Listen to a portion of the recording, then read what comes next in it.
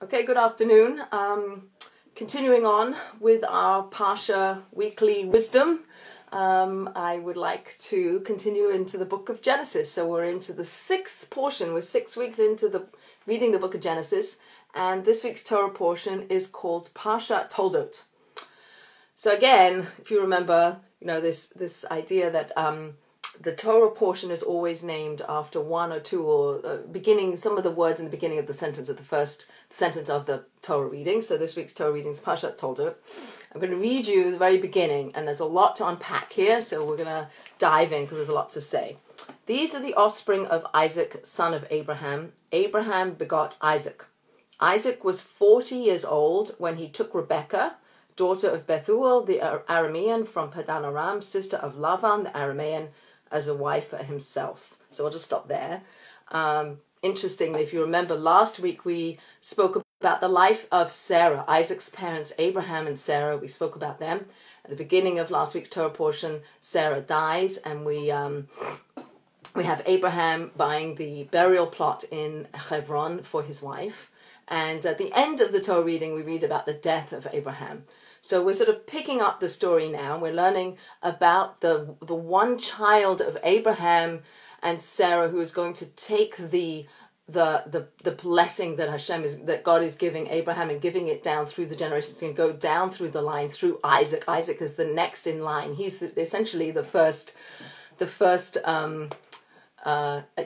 Abraham is a monotheist. He discovers God. He sees God in the universe. He starts to understand what God wants of him. He follows many of the laws of the Torah, and Isaac is born into that. He's the extension of Abraham. So it's interesting when the Torah starts by saying, and these are the generations of Isaac.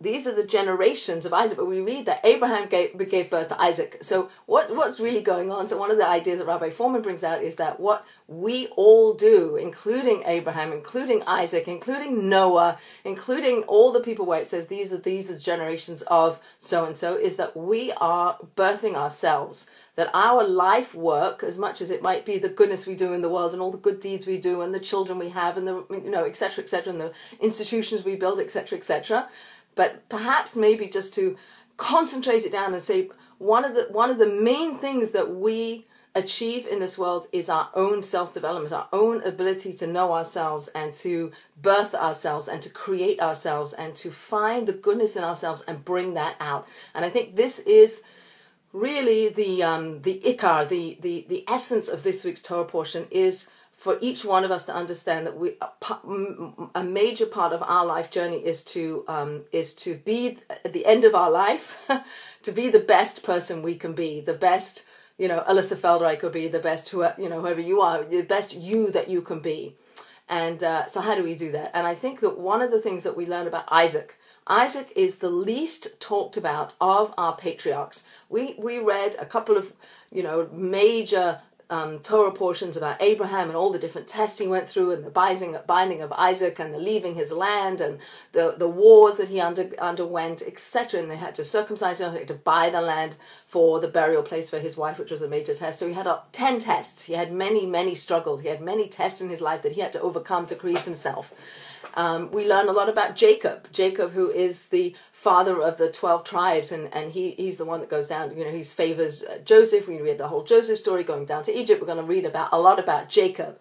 We don't read very much about Isaac, yet Isaac is one of our major patriarchs. Abraham, Isaac, and Jacob. Who's Isaac? This Torah portion is going to teach us the fundamental, perhaps, lesson to learn of who Isaac is and what it is that he does. So yes, he is the descendant, the direct descendant, the one with whom Abraham is focusing his lineage down onto Isaac. And if you remember, in the last couple of weeks, we read about how Sarah, his wife, was unable to have children. It was hard for her, and she gave to Abraham Hagar, who became also a wife to Abraham, and she had a son called Ishmael. And if you remember last week or the week before, how the influence that Ishmael had on the child of Sarah, on Isaac, was one in which Sarah said, this can't happen. I can't have this child in this home. It's a bad influence, etc., etc. We talked about that before. And Hagar and Ishmael are banished. They have to leave the home of Abraham and Sarah. They have to leave.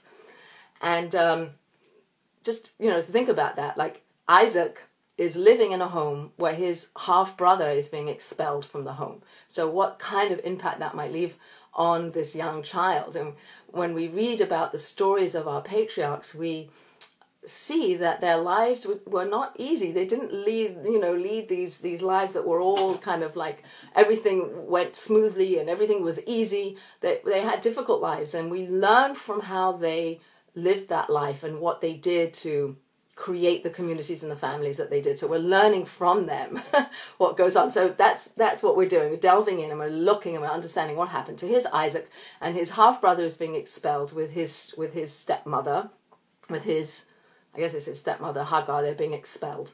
And then at the end of all these trials and tribulations that are one of the last trials that Abraham has to go through is to take his son, and it says his only son, the one he loves, Isaac, take Isaac up and bind him and offer him up. So we talked about that, the binding of Isaac.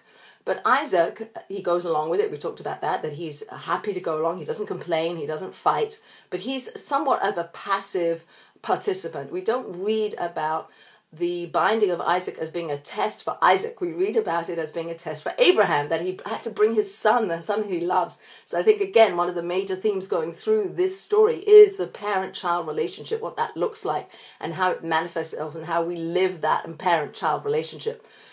So Isaac's done two things. He's willingly going along and hearing from his father that God wants him to be brought up as a sacrifice, and he goes with him willingly to be sacrificed. And he also watches as his half-brother is being expelled from the home. So just sort of pocket those two things in your back pocket. And now we have Isaac. So Isaac, he only marries one wife. He marries Rivkah. It's the only one he marries. And again, after the binding of Isaac, they come off the mountain, and we don't read very much about Isaac after that. We don't read about him coming back down and rejoining the group that had gone up the mountain. We don't read about that. We don't read about him having any kind of involvement in the burial of his mother Sarah. He's silent in the narrative that the Torah teaches us about the involvement that Isaac has in the burial of his mother. And really the primary mourner, we learn out, is the child. The child's responsibility is to bury their parents. Hopefully it goes that way around, not the other way around. Sadly, it does sometimes happen the other way around. But the responsibility is on the children to bury their parents. But we don't read about that. We read about Abraham burying his wife Sarah. Where's Isaac in the story? Silence. We don't hear about that.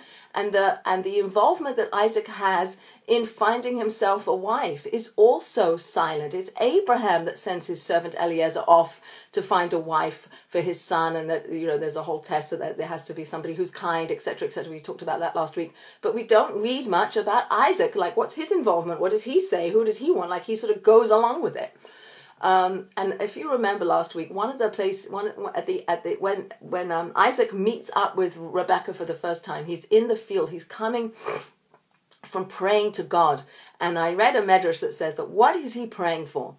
It says that Isaac is praying that he should not be tested in the same way, or at all, should not be tested in the way that he saw his father, Abraham, being tested. That all these tests that Abraham had to go through were hard, they were difficult, and there were struggles. And Isaac saying, "Don't test me. I don't want to be tested," which is a prayer we have. We ask every morning, "Please don't test us." Things should go well without being tested. I should be able to manifest my best self without being tested. So please don't test me, is a prayer that we say even to this day. And we understand that that's the prayer that Isaac was saying in this field. And he's coming from a place, and this is probably not, the stories that we necessarily grow up with, but he's coming from a place called Be'er Lachai Ro'i. And this is a place where Hagar and Yishmael are living. This is where Hagar is, she goes off with Yishmael, and he cries, blah, blah, blah, and he ends up in this place, Be'er Lachai Ro'i.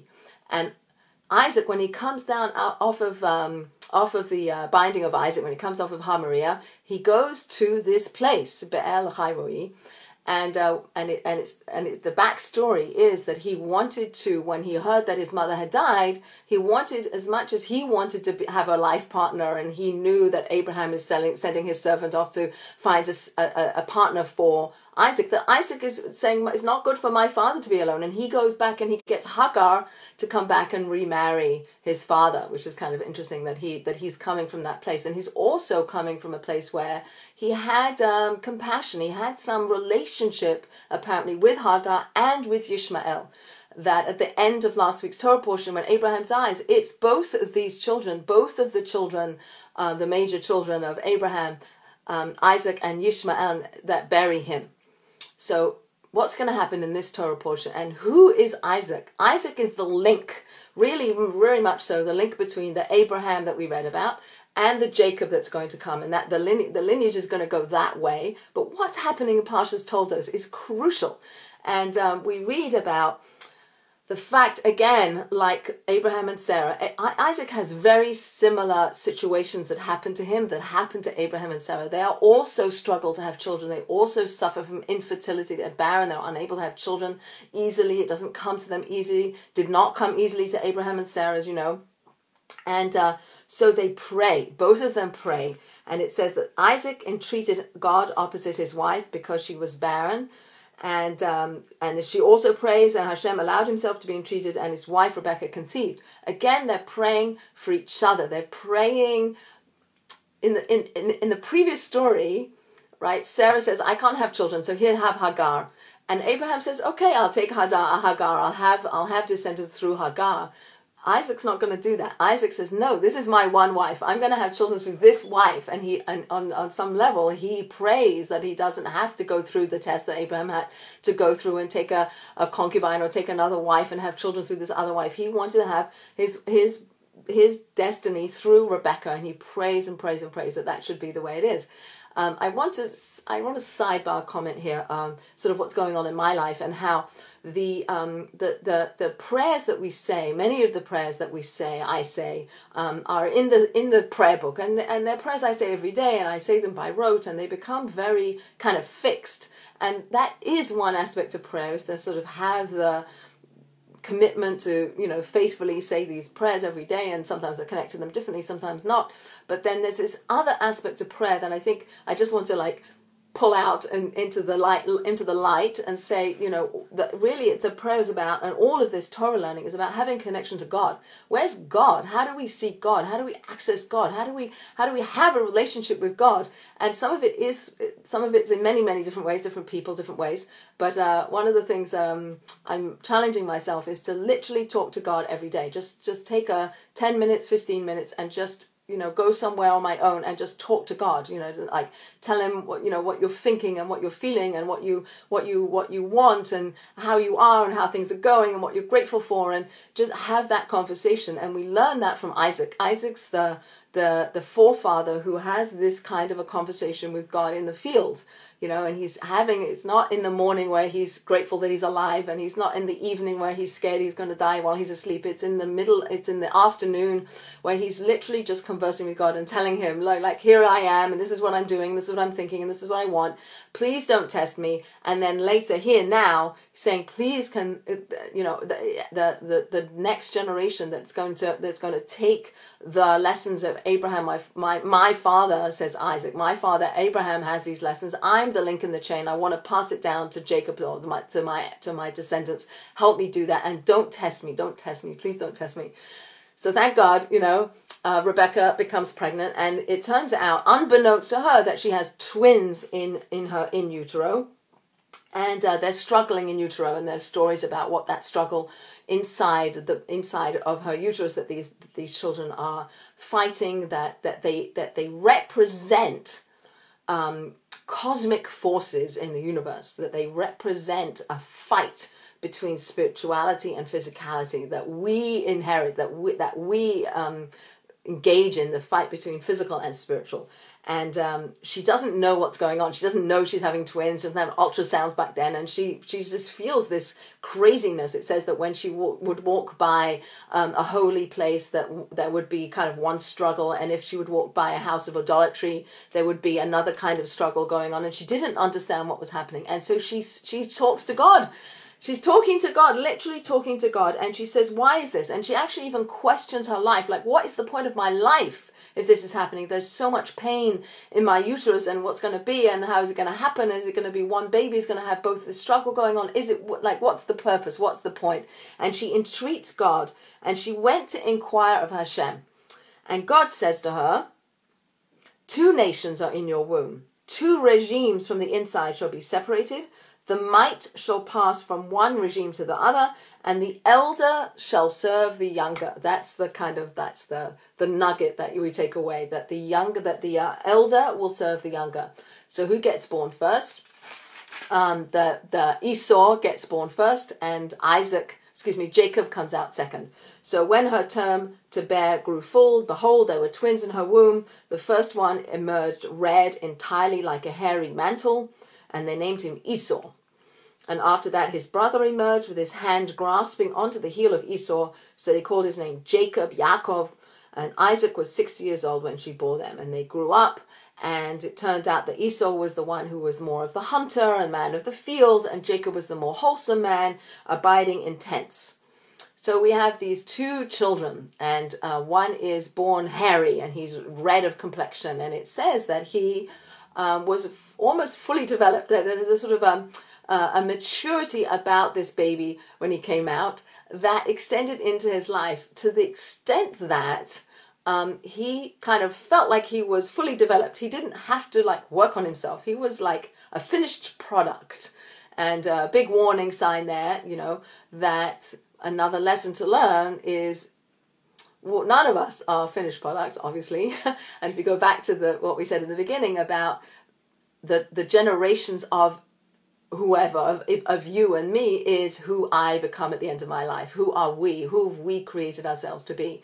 And the only way you can do that is to humble yourself and say you're not perfect, and to recognize the things you're doing wrong, and to struggle with yourself, and to struggle in relationships, and sort of work through certain things, and kind of like go through ups and downs of life and the vicissitudes of life that kind of create you. And at the end of your life, and at certain points along the way, you reflect on yourself, and you try to improve yourself, and you work on yourself. That's the whole concept of Yom Kippur, of having a time where we can reevaluate ourselves in a very concentrated way, and figure out who we are and what we want to be and where we want to go and what we're running to become.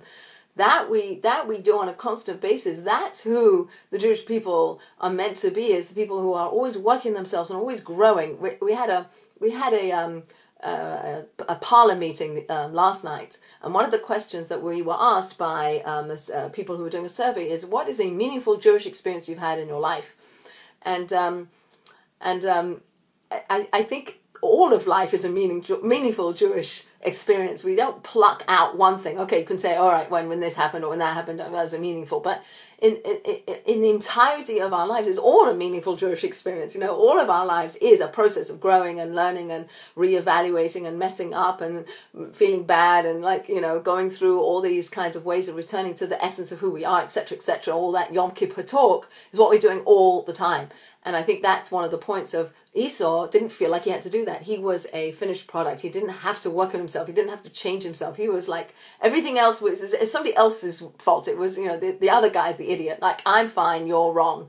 And to always live life like that, you're never going to improve, you're never going to change. Whereas Jacob, on the other hand, was someone who was holding on to the heel of Esau, and sort of always climbing, always trying to improve himself and better himself and find spirituality and find holiness, etc., etc. And so they were very opposite kinds of children, and they had very opposite energies that they were putting into the world. So traditionally, when we look at the story of Isaac and Rebekah giving birth to these twins, and then what unfolds in this story is that obviously Isaac is the firstborn, Esau is the firstborn, and he's the one that's going to get the birthright. He's the one who's going to get the blessing for the firstborn. And if you remember the story, that Esau, who's the hunter, who is out doing his thing in the field, he comes in, he's starving hungry, he's literally, quote unquote, dying of hunger. And there is Jacob inside stewing up some lentils, a pottage of lentils. And Esau says to him, give me some of that red stuff. I need it. I'm going to die without it. I need it, need it, need it. So apparently Jacob gives him some bread first, just to satiate his hunger, so that he's not like operating from this place of like, give you anything, you have to just give me food. So it gives him something to satisfy, his intense craving for food and his feeling that he's going to die. And then he says, well, I'll give you this food in exchange for the birthright. And the story unfolds that Esau doesn't value the birthright so much, and he says, fine, no problem, I'll give it to you. And he gives it to him, and then he has the food, and he gets up and he leaves, and he makes fun of the birthright, like who needs it anyway.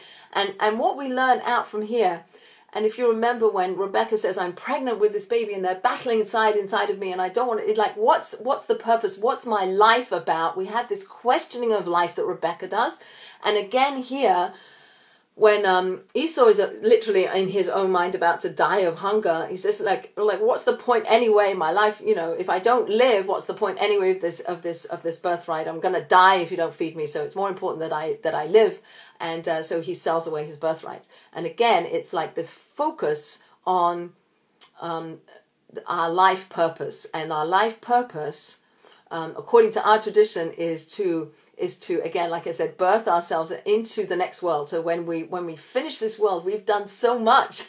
we've uncovered a lot of the spirituality that is in the world to the best of our abilities, and that then at the point where we die and our soul is released from the confines of its body, that it moves into a higher realm. There's an afterlife. There's an afterlife that exists, and we recognize that, and we know that, and on some level we can be comforted about that. And it seems that Esau doesn't have that perspective. He doesn't value what comes after life. It's only here and now. So if I die, what's the point? So just give me the food, give it to me, however it is, just give it to me. And he opens his mouth and Jacob pours it down his throat. So there's this sort of like, just give me food, just give me physicality, don't know.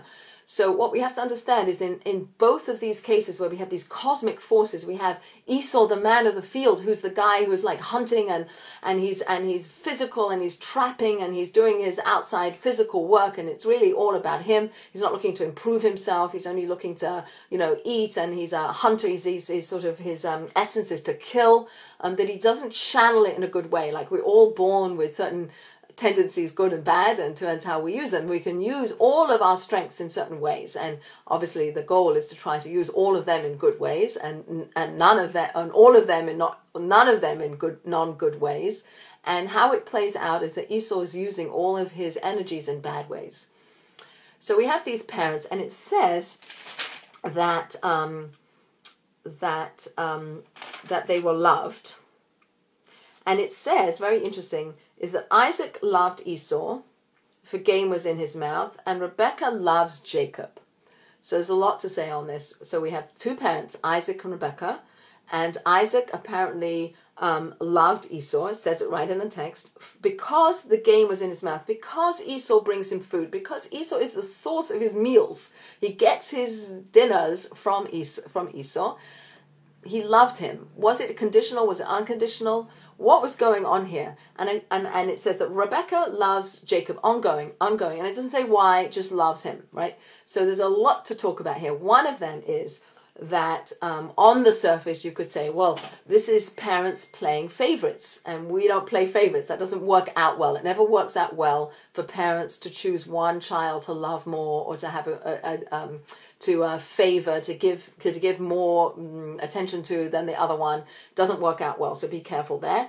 And do we see the parents, Isaac and Rebekah, do we see them not working in tandem? Are they not a team? What's going on here? And I heard an amazing class on this where it actually suggests that Isaac and Rebekah were actually very much on the same page, and they understood that opposites attract.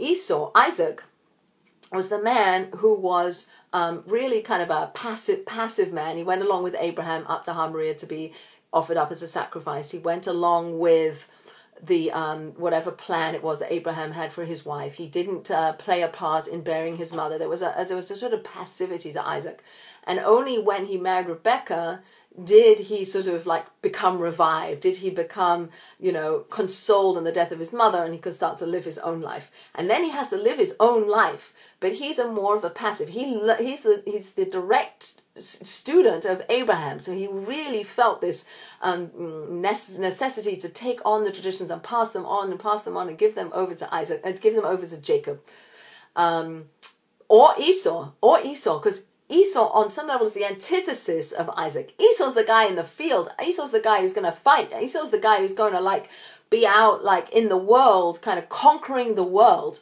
And it's suggested that Isaac saw that in Esau. But what he also saw is that he's his son, and he's not going to reject his son, not even the wayward son, not even the son at risk, the kid at risk, not even the one who's not quite maybe doing what he wants him to do or doing it perfectly or whatever. That Isaac has the ability to say, I'm not going to banish like Abraham banished Ishmael. I'm not going to do that. I'm going to dig. And we see Isaac as a well digger. We'll come to this in a minute, that he is a well digger. He digs wells. He finds spirituality under the ground, in the dirt, in the dust. He digs down into these wells and brings up water, brings up life, brings up spirituality, brings up purity. And he did that not just by physically digging wells, which we're going to read about, but he digs into his children. He digs down into Esau, who is the man of the field, who's hairy and who isn't into self-improvement, etc., etc. And he wants to find, he's looking, he knows that his child has some essence, some spiritual wellspring deep down that he can access, and he's going to dig for that, he's going to look for that, and he's going to shower this kid with love, and he's going to bless him, and he's going to give to him, and he's going to praise him, because that's the kind of parent that he wants to be. So on some level you could say, well, Rebecca says, okay, well, you Isaac, you take care of Esau and I'll take care of Jacob. Jacob is the child in the tent, the one who's learning the traditions, learning about spirituality, and he's like smooth skinned and he's gentle and he's passive and he's this and that and the other. And I'll take care of this son and you take care of that son, and we're going to do it together. I would suggest that there's another way to read it that doesn't show that Isaac and Rebecca are at odds with each other, but that they are a partnership. They're actually a very tight partnership, recognizing their own inherent talents.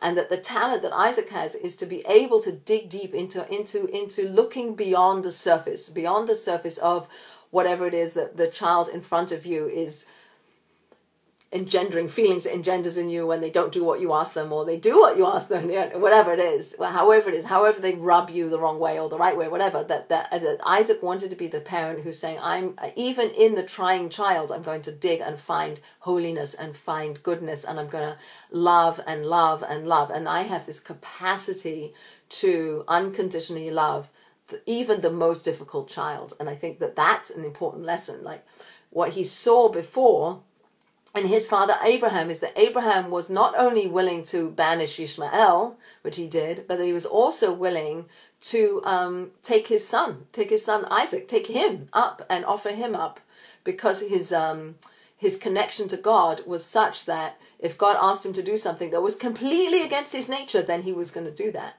And now we have Isaac, and Isaac's sort of forging his own path. He has to like consolidate the lessons he got from his father and say, what kind of patriarch am I going to be? Am I going to be an exact replica of Abraham, or am I going to choose my own path? Am I going to make my own way? Right?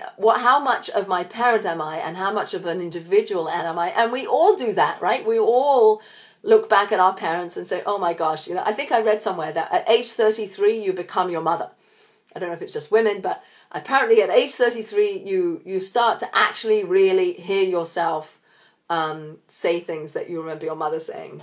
And I don't know if it's true at 33 or whatever, but at some point I think we all on some level hear ourselves becoming a little bit like our parents, our mothers perhaps, or our fathers. I don't know.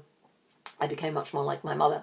But what we have with what we have with Isaac is that after this incident of the selling of the birthright, we have Isaac and Rebecca traveling to Gerar, which is exactly what Abraham and Sarah did. And there were 3 wells that Abraham had dug, literal wells, right down in the ground, dig a well. And the Philistines who lived in the area, they stopped them up, they filled them up. And Isaac comes along and he digs he digs those wells, he uncovers the wells that were dug by his father Abraham.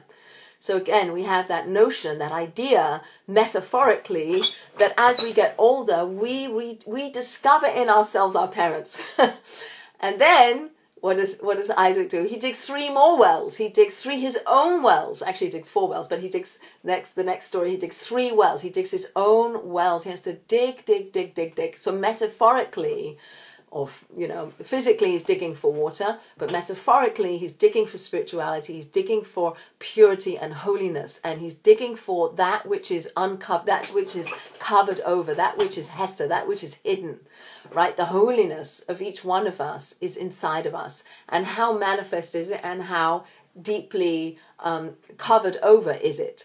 And so just like Isaac is redigging the wells that his father dug, so we sort of uncover our own kind of influence that our parents gave us, and we kind of uncover that, and it becomes like who we are, and we recognize that, and we decide what we're going to do with that, and then we go dig our own wells, and we find our own spirituality. So getting back to the beginning idea of our own self-development and our own capacity to find our own spirituality and look for that and uncover that and know that, and then link that back up with the hispodidus, with the conversation that we have with God in the field, so to speak, or the conversations that we have with God when we're driving our car or walking down the street or waiting in the supermarket line, talking to God, literally talking out loud and having a conversation and connecting through our speech, connecting our inner spiritual soul essence up with God. And here we're about to enter into the month of Kislev,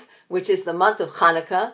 And what's Hanukkah all about? Hanukkah's all about lighting the dark, taking a candle, which is known as the soul of man, is the candle, taking that flame and shining it out into the dark. It's all the same idea. It's the same idea of digging the wells. It's the same idea of Isaac wanting to bestow extra love on this child Esau that was opposite him, that was different than him, that he recognized had spiritual essence, that he was trying to uncover and trying to shower love on and give blessing to, that he had that fervor and that desire, given what happened in his life, what he saw before, what the kind of path that he wanted and the kind of family that he wanted, which he didn't get in the end, sadly, but that he learnt these lessons. And again, the nugget that we're taking out is whether we see it in ourselves, or we see it in our children, or we see it in each other, and we see it in other people, especially difficult people. Try to be like Isaac and dig down, find use your energies, all your strengths to find the goodness and find that holiness and the spirituality in other people. It's easy to love the people you love, easy. It's harder to love the people you don't love, the people that rub you the wrong way. Dig, be an Isaac and dig. Okay, so this selling of the birthright. So what's interesting is that when Jacob was making this pottage of lentils, why lentils? Because apparently this was the day that Abraham had died. This is the day that Abraham had died. And so Jacob, is making lentil stew to give to his father Isaac, who is the primary mourner, one of the primary mourners for Abraham.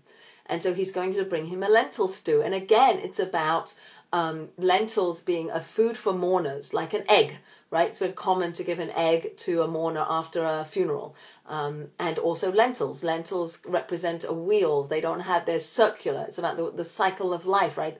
That we move on, that we keep going, that our soul continues beyond us, that we're like a lentil with no beginning and no end, and like it just keeps going around and around. There's no mouth, there's no words to describe what the feelings are, etc., and all of this. And so Jacob taps into that, and he's making this stew to give to his father, the mourner Isaac, after the burial and the funeral of Abraham. But Esau wasn't there. Esau was out doing his stuff in the field, so he wasn't part of that. He'd already separated himself, even though he had the potential. And what Isaac saw in Esau was the potential to elevate the physical world. Since he was a man of the field, since he was out there in the world, he had the ability to conquer the world and make it more spiritual. He didn't, but he had the potential to do that.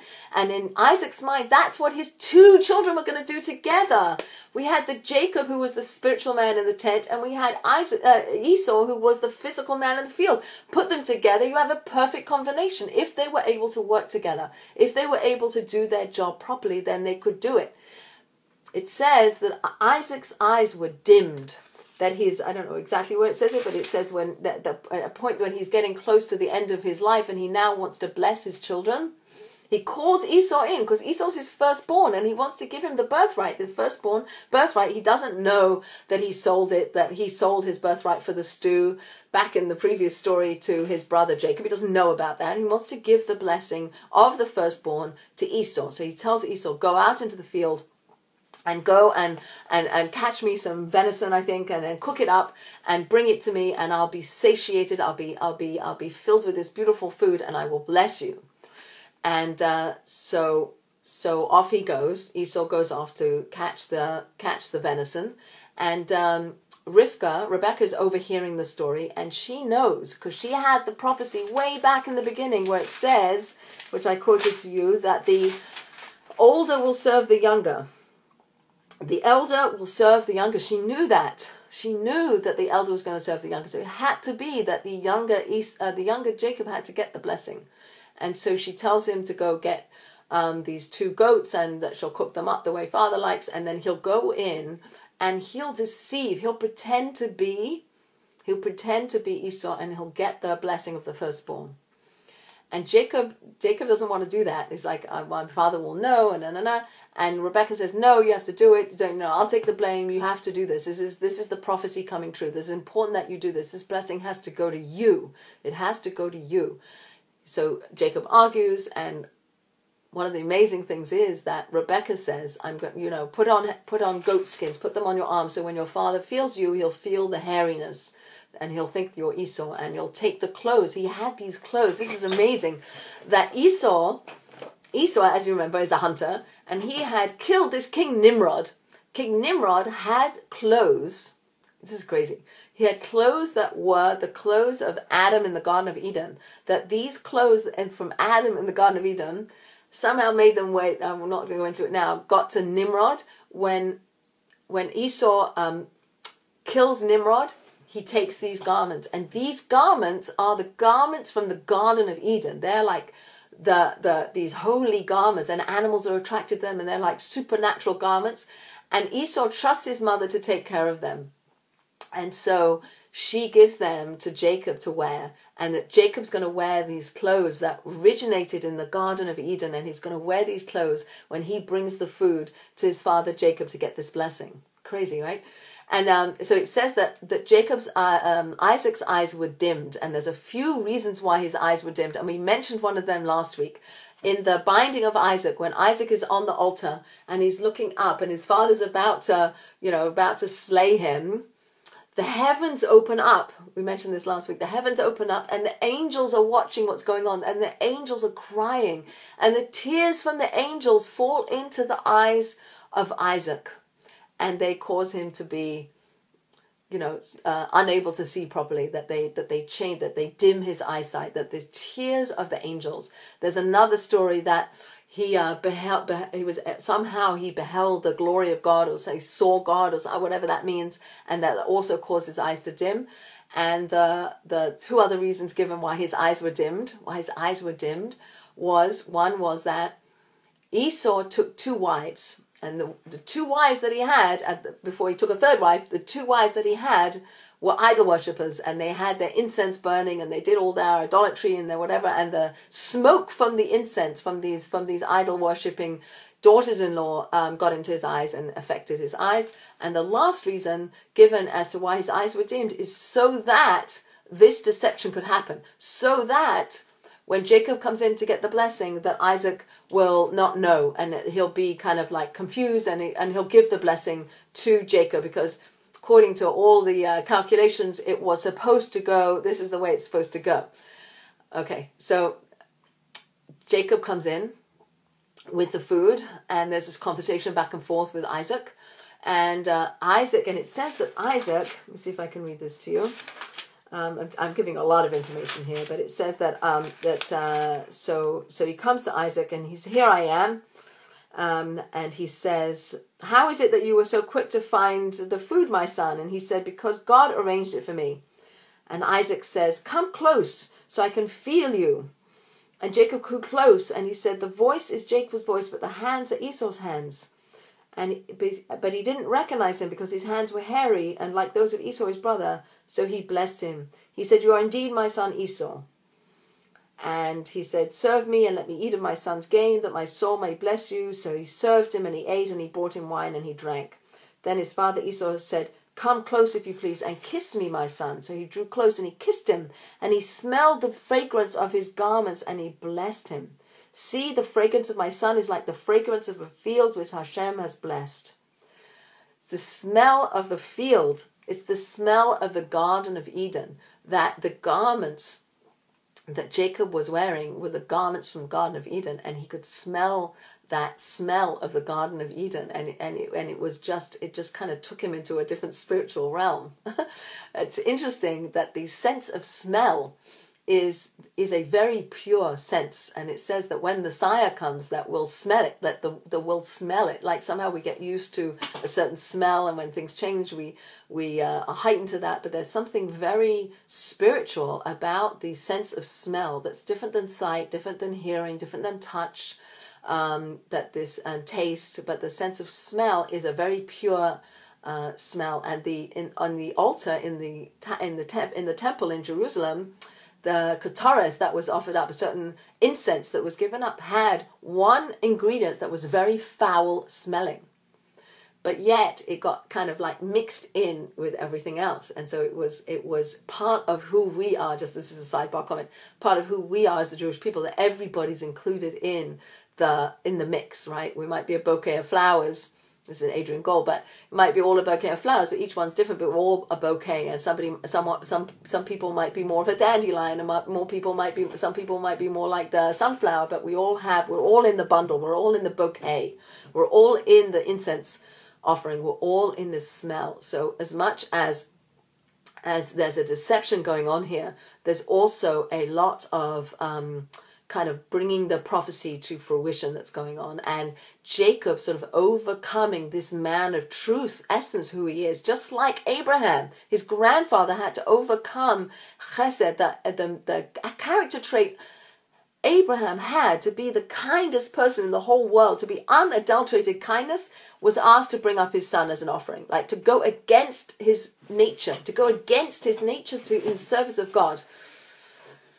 Jacob is also being asked to go against his nature of truth to get the blessing that his mother wanted, and he had to listen to the voice of his mother. His mother said, you have to do this. This is important for you to do. You have to do this. This is the blessing has to go through you.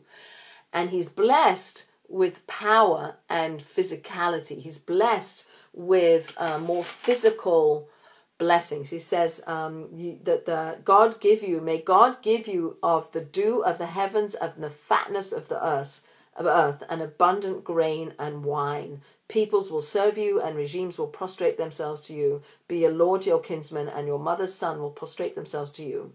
Cursed be those who curse you, and blessed be those who bless you. This blessing that Isaac gives Jacob is thinking that he's giving it to Esau, and he's giving him physical prowess. He's giving him physical blessings, and he's giving it to Jacob. So Jacob, who is the spiritual man, who's the man who's destined to take the blessing that was given to Abraham and then Isaac and now to Jacob, that we'll inherit the land, that will be very multiply a lot, like the stars in the sky and the sand and the grains of sand, that we will multiply, that we will be a big nation, a big people, and that we will have the land. That spiritual blessing that went down through the patriarchs. But also Jacob gets the physical blessing too, and it says that after the blessing he became more of a physical man. Right, so he, up until this point, he was in the tent. He was just like this, guy in school who, like the nerdy guy with the, with no suntan, with very pale and skinny and thin and like not very physical. And that after he got this blessing, and his mother's worried that Esau is going to kill him, sends him away, that he starts to then become physical. He acquires a physical nature. He becomes much more. He becomes a shepherd, and he has to work. He has to work 7 years for Rachel, for one wife, and then he gets Leah, and we're going to read about that in the coming few weeks. But that he becomes much more of he acquires a physical nature in response to this blessing that he got. Up until that point, he was the man of spirituality, and Esau was the man of physicality. And after the blessing, where his father blesses him that he will inherit the physicality and have power, etc., then he becomes more physical, and he needs that for the rest of his sojourn through life. He needs that physical energy to do what he needs to do to become, the next forefather, to be the Jacob that is our forefather. So he gets both of those blessings. So he acquires that. So but Esau comes back in right at the point where the blessing's been given. That's when Esau comes in. So and it says, scarcely had Jacob, it says, and it was when Isaac had finished blessing Jacob had scarcely left from the presence of Isaac, then Esau, his brother, comes back in the hunt, and he comes in and he realizes the blessing's been given to his brother, and he cries. And he says, do you have a blessing for me? And I think one of the things to learn from this is that Esau, however much he was trying to deceive his father by saying, I'm a very holy person, and he asked him questions of Torah, which really was just to deceive his father and make his father think that he was trying to be a holy person, which he wasn't, but he was trying to fool his father into thinking that he was. But that he had a relationship with his father. He loved his father. And he comes in and he had a relationship.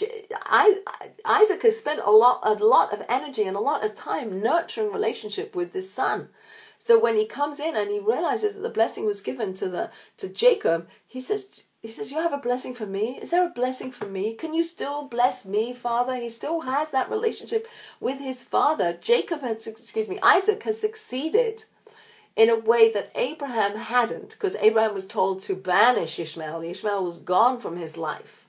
But it does say that he visited him a couple of times. But anyway, Isaac wasn't going to send his sons away, either of them.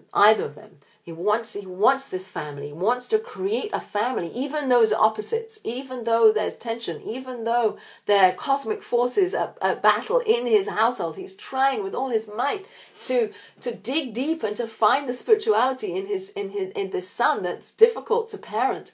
And he's trying to do that. And on some level he succeeds, because at the end of the story, Esau says, where's the blessing for me? And Esau blesses him with physicality. He is able to still bless him, even though it's not the blessing, and it's not, it's a different kind of blessing, but it's a blessing nonetheless. So maybe one of those, let's see where we are with time. So I think one of the things to really recognize is, what I pick up on is the link that Isaac is between Abraham and Jacob, and how he's digging these wells. That's really all we know about Isaac, is he's digging the wells. He digs wells, and when he's digging wells, he's bringing out from the hidden places spirituality and godliness and holiness and essence and purity and light. He's bringing that out. And how apropos to read this Torah portion as we begin the month within which Hanukkah manifests itself. This is the month of Hanukkah. We're about to enter into, I think tomorrow is Rosh Chodesh, is the new month of Kislev, and it's the month of Hanukkah, where it's about light in the dark. And Isaac is the man, the quintessentially, metaphorically, is digging inside of himself to bring it out, to be his own man, to not just be the replica of his father, even though many of the scenarios of his life replicate things that happened to his father. He is replicating his father. He is redigging the wells that his father dug. He is doing that. And he's also digging his own wells, and he's consolidating and bringing into the world his own essence and his own desires. And he sees in this son Esau an antithesis to himself, and something that he couldn't do, a talent that he didn't have, that Esau had, and that if it was channeled in the right way, could have brought about a perfect synthesis between Esau and Jacob, the man of the world and the field and the physicality, and the man of spirituality. And he obviously he doesn't choose that, and he's I'm all perfect, and it's everybody else's fault. And at the end of the story, as I mentioned, he married 2 wives who were idol worshippers, and at the end of the story he marries again, and he marries the daughter of Ishmael, which is also interesting. Not somebody that I think his parents would be so proud of, but he does marry, and he marries again, he's looking for, like he is a very complicated character, I would suggest, in that he on some level there are indications that he's trying to be loved by his father. He's trying to live up to what his father wants, but he just can't. He can't. The forces that are pulling him away are too great. And then he has to sort of hide who he is from his father. And his father believes in him. His father is pure. His father doesn't recognize that he has these other aspects. He's come from the home of Abraham, where he sees good in everybody and everything, and he's looking for the good in everybody and everything. Rebecca, on the other hand, came from a home of Lavan, and came from a home where there wasn't such goodness manifest all the time, and she was able to see that perhaps in Esau things that Jacob couldn't see. That Isaac couldn't see, that she could see, and it was much harder for her to love that child than it was to love Jacob. So that's interesting. And so let's see if there's anything particular to end on. But I think that one of the things that we learn about these 2 cosmic forces, that Jacob is running. In that story I told you about, when the babies were in utero, when they were twins in utero, and Rebecca the mother would walk by a holy place, then it says that the Jacob inside was like running to get out, wanting to get out. The word is ruts, wanting to get out and pursue that. There was an intense desire to pursue that avenue. And when she would walk by somewhere where there was idolatry going on, then the other child would be sort of like jostling and agitating inside. Does not use the word ruts though. And Esauine pulls out the difference between the 2 energies and how they manifest itself. And the Jacob force is the Jewish force, is our force, is the force that runs. It's above time, that is looking to always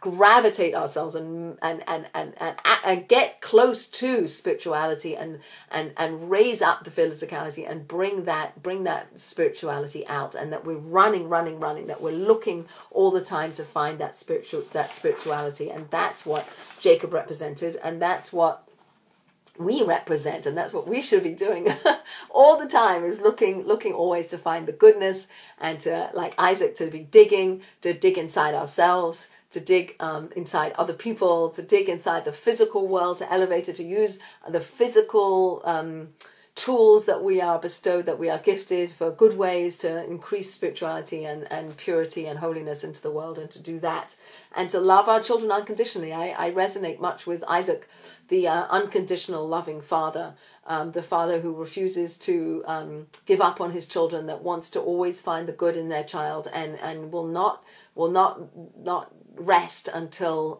the end, like always looking to create relationship and to bestow love, and to just kind of like be that unconditionally loving parent. And I as I get older and my children are all grown up, I find that is more and more and more of it's not a challenge. Perhaps it almost gets easier, because you're a little bit more divorced from it. Like I put my values into the world. Here they are. You know what they are, and now you live your life. And I love you, and I support you. And I might not support everything you do, but I love and support you, and I'm here for you, and to always be there. I'm here for you always, and you can always come back home, and you can always find love and connection here in this home with these parents. And to be that parent is a goal, and it's not easy, but I think it is a goal. And I think we learn that from Isaac. I think Isaac shows us that even in the most difficult child, in the most challenging child, that he continues to love and bestow blessing, etc., onto this child Esau. One of the things about a blessing, and why it is that he had to eat first, And we do that when we say the blessings after we eat, is that it says that we have to eat and be satisfied, and then we thank God, then we bless God, then we bless. There's something that when we come from a place of satiation, we're elevated. We're like happy, and we can bestow blessing, and we can thank God in a different way than when we're lacking. And so I guess that the blessing I have for all of us is that we are able to dig deep into ourselves, into other people, that we are always satiated, that we have everything that we feel that we need to be expansive and to overflow, and to use our physicality to manifest and outpour spirituality, and to find the spirituality in the world, and that we unconditionally love the people in our lives. It's a hard one. And now we're coming into Thanksgiving to like, maybe with people that we're not used to being with, and maybe they're going to rub us the wrong way, but like, just take a moment, talk to God. We've always got God with us. Let's bring that whole paradigm of how to live our lives, knowing that God's around with us always, and we can talk to him always. And sometimes that's the best place to go, and to open up our hearts, and to open up our emotional life there, and then to unload there sometimes might be the best place to go. And that we should be wholesome like Jacob, and that we should be able to use all of our strengths for good. So wishing you a happy week and a good Thanksgiving.